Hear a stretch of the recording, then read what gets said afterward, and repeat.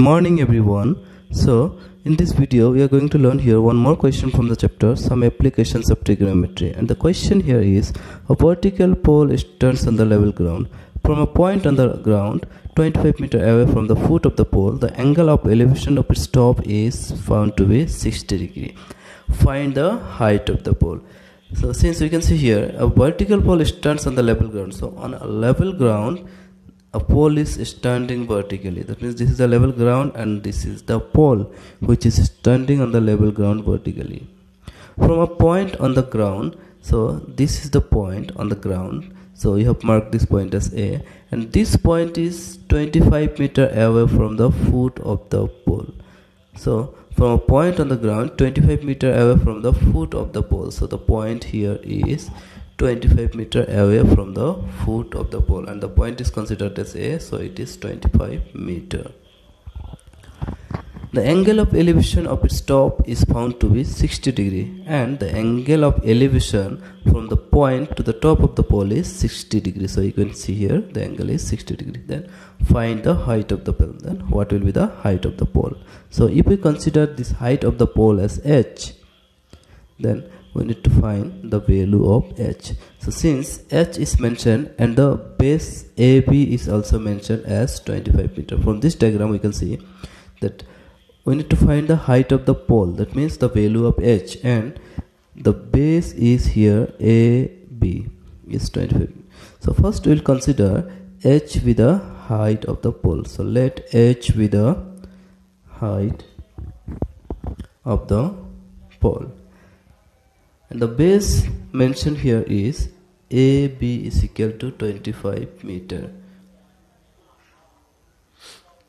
So AB is equal to 25 meters be the distance between the point and the foot of the pole.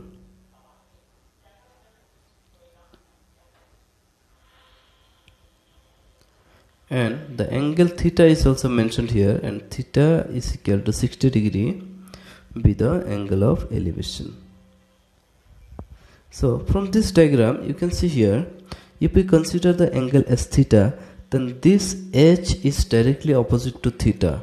So we can consider this h as the opposite side and AB as the base of the triangle. So we can say that O and B is mentioned. O means opposite side and B is the base. So opposite side and base is mentioned, and if we compare with the trigonometric ratio, so tan theta is included with this opposite side and base. So from this triangle, so you can see here opposite side and base is there. So opposite side and base includes the ratio tan theta. So opposite side by base is equal to tan theta. So you can take here tan theta. So tan theta is equal to opposite side is h and base is 25. So you can write here h by 25. And since it's theta is equal to 60 degree, the angle is 60 degree here. So instead of writing theta, we'll write here 60 degree is equal to h by 25. And we know that the value of tan 60 degree is root over 3. So instead of writing 60 degree, we'll write root over 3 is equal to h by 25. Now if we cross multiply h with 1 in the denominator of the left hand side and root over 3 with 25, we'll get h into 1 is h equal to 25 into root over 3 is 25 root over 3. So since this is the value of h, so we are here about to find the value of h, and this h is the height of the pole.